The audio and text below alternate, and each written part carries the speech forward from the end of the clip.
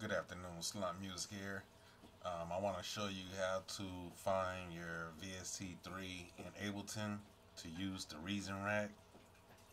A lot of people, they go right here into their plugins and then they see that it says AU Audios and VST, and you don't see no VST3.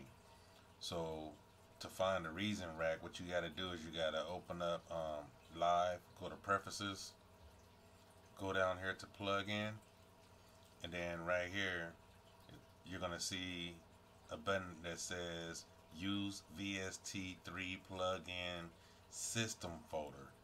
Turn that on. It's gonna activate.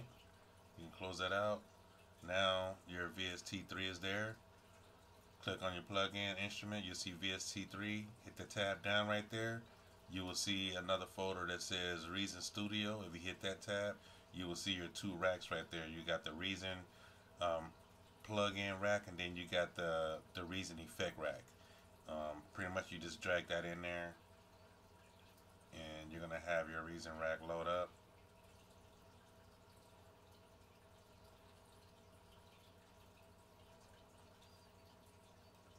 And you're all set up, ready to go for Reason. Slump Music, I'm out. Don't forget to subscribe. See you next time.